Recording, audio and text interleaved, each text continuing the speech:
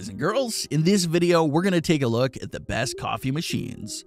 I've made my research and this list reflects my personal opinion, and I've listed products based on quality, durability, price, and more.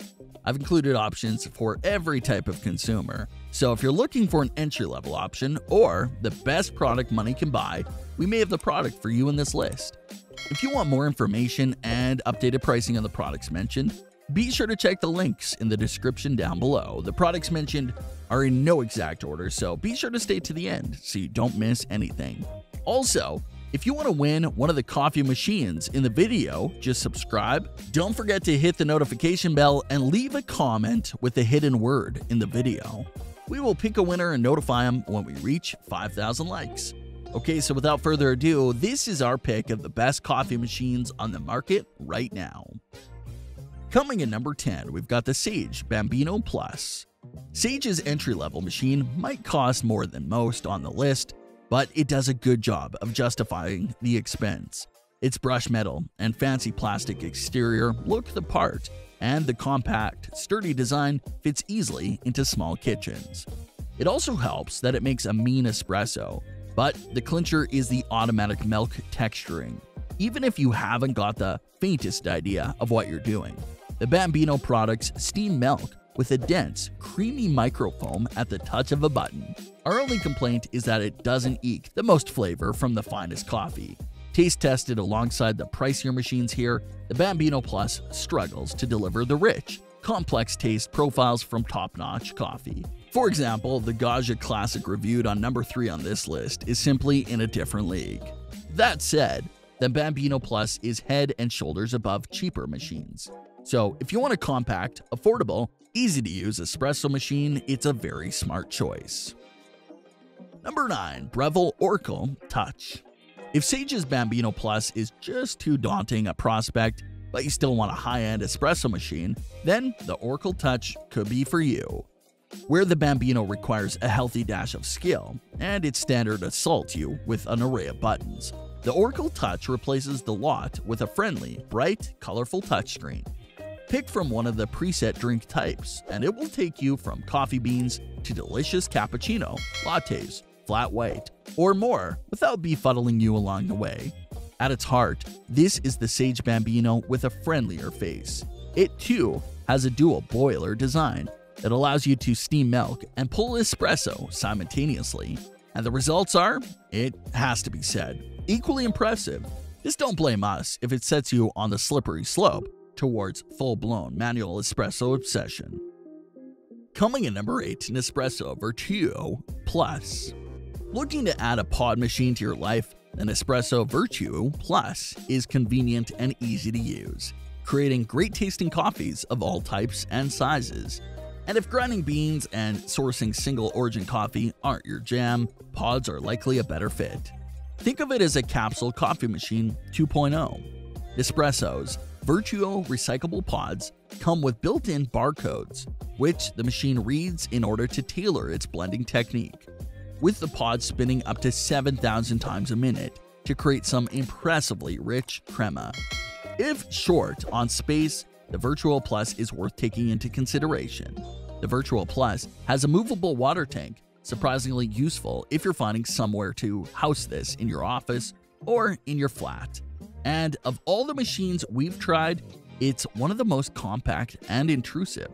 So if you are into a range of coffee flavors and not microfoam, then you'll have struck gold. Coming in number 7, Melita Cafio Barista TS Smart. The Melita Cafio Barista TS has one of the favorite fully automatic coffee machines in the market, and the smart version only improves matters. It produces a range of espresso-based drinks that are almost as good as a manual machine can make. And turning to its features, the Melita is incredibly fully featured, with 2 bean hoppers allowing you to produce a variety of coffees. It can produce a huge variety of different drinks, right from the touch panel on the front. The new smart version, which is currently the same price, adds Bluetooth, which allows you to control the entire drink creation process down to the temperature and the order in which the various elements are delivered to your cup. Number 6. Gaggia Anima. While many bean-to-cup machines soar effortlessly towards the 1,000-pound mark, Gaggia's Anima hits a rather keener price point. While you don't get such luxurious as one-touch cappuccino options without stepping up your budget, the Anima is capable of making a very decent espresso lungo. And you'll get the chance to refine your own milk frothing skills with the Anima's steam wand. Though there are some minor moans, the espresso isn't quite up there with the best, and we would like a finer grind option from the Gaggia's inbuilt grinder. The espresso isn't quite up there with the best, and we would like a finer grind option from the Gaggia's inbuilt grinder, but the overall quality is enough to make for a fine buy. Coming in at number 5, Lavazza Jolie Plus. Lavazza's answer for Nestle's Nespresso family is its range of a Moto Mio coffee capsules and compatible machines, and it's fair to say they're every bit as good as the competition. The design is superbly simple. The capsules simply drop into place at the top of the machine, and the large silver handle locks them into position. The 2 backlit buttons on the top let you choose from either espresso 30 ml or lungo 100 ml shots of coffee. And you can tailor those to get just the right amount of coffee into your morning cup. Dab either button and you'll get a fresh coffee in under 30 seconds. You can accommodate larger cups to mugs by removing the plastic insert. What's more, there's a decaffeinated option if that's important to you, and the Jolie Plus delivers decent coffee with 0 faffs. Coming in number 4, Cuisinart 14-cup programmable coffee touchscreen. Cuisinart launches its new T-Series line with a coffee maker that is going to change the dynamic of today's kitchen. Intuitive touchscreen controls let coffee lovers tap icons to choose the start time, shut-off time, number of cups, and strength settings. When the coffee maker is not in use, the LCD screen goes to sleep, creating an ultra-sleek look in your kitchen. Simply touch the power icon to wake up the screen when you're ready to brew. This premium coffee maker even brews hotter and has 2 filters that protect the rich coffee flavor. It's superb coffee and brand new look kitchens are going to love. Number 3, Gaggia Classic. At around the 400-pound mark, you used to have 2 choices: Sage's excellent barista espresso and Gaggia's superb classic. Thanks to the global pandemic, however, that's all changed. Prices have soared on many of the Sage machines, and as a result, the barista espresso is now closer to the 600-pound mark than it is to 400 pounds. That left the Gaggia Classic as the undisputed champion in the sub-500-pound category. The Classic lacks the integrated burr grinder of the Sage, and bear in mind that a basic one of those will cost at least 50 pounds more. But it makes vastly better coffee. It might take a little more effort to get the very best out of the Classic, but at its best, it's unbeatable for the money and capable of serving up the kind of coffee which equals or betters even far pricier machines. Coming in number 2, Sage Barista Pro. If you're looking for an all-in-one manual espresso machine, then the Barista Pro takes some beating. While cheaper all-in-one machines can make half-decent espressos, the Barista Pro is capable of almost every drop of flavor from the finest coffee beans. It's also far more consistent than cheaper machines. Its integrated burr grinder accurately delivers the same amount of ground coffee time after time, and the volumetric sensor pushes the same amount of water through the coffee for a simple pitch-perfect cup of espresso.